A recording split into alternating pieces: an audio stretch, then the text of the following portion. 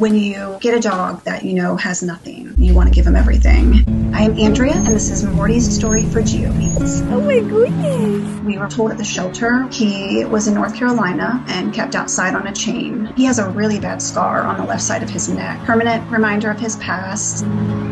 Cute. Yes, it was. Yes, it was. We wanted a pit bull because we had heard that they were loving and loyal, and we didn't believe the stigma. Hey, what are you doing? We knew right away he was the one. He was lacking in a lot of manners. He jumped a lot. Hi. Morty didn't know how to play with toys.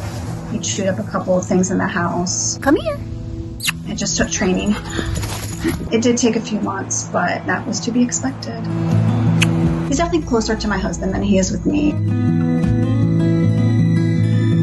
My husband works 24-hour shifts at a fire station. Morty knows when he's coming home. It's so crazy. He'll run from the door to the garage, and he'll go out and he'll meet him at the gate, and he does the same thing every time.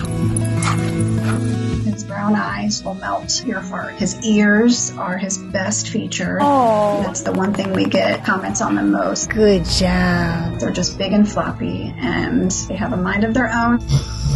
He's unique. If he had to choose between a human friend or a dog friend, he would choose the human friend. He can be a little funny around other dogs. He just loves people. Anytime we see someone, whether it's the mail carrier, if we're out having coffee, anybody that's around, he thinks they're there to see him. So he wants to say hi, tail just wagging. But he also has different moods. In the morning, he wants to do his own thing, and he's ready to play for the day. In the afternoon, he wants to just kind of chill wherever we are. And in the evening, he's ready for bed. Like, leave me alone. I just want to go to sleep and relax. What is that? We try to pick up on different things he does and doesn't like. He does not like water. He hates the rain. Guessing, he was forced to stay outside in the rain. He can be very pushy when it comes to food because he is food motivated.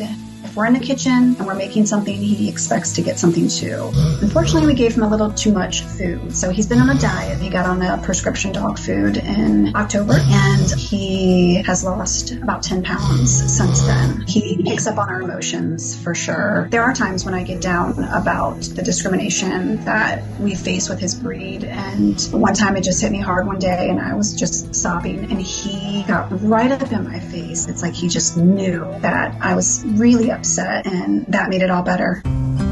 We don't know exactly the environment he was in the beginning, but we know it wasn't good. And he went from that to a shelter, which we know shelters are chaotic. And then he went from that to our home, which is new, and we're strangers. He doesn't know us, but he trusted us, and he's shown us nothing but love. And I'm so grateful that he felt comfortable enough to give us a chance. I love you.